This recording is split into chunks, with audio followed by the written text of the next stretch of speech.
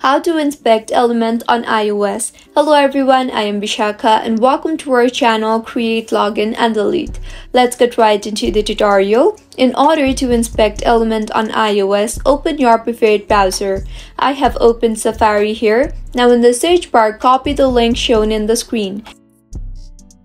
You will be led to this type of interface. Before moving on with the video, make sure you have the Shortcuts application on your device.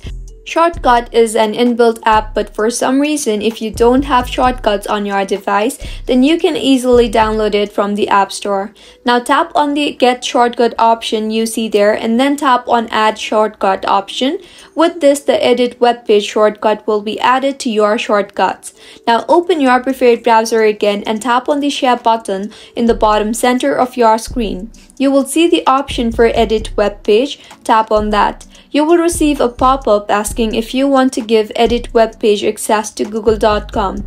Tap on Allow and now, as you can see, you will be able to make changes in web pages. If you find this tutorial helpful, do subscribe to our channel. Thank you for staying with us until the end.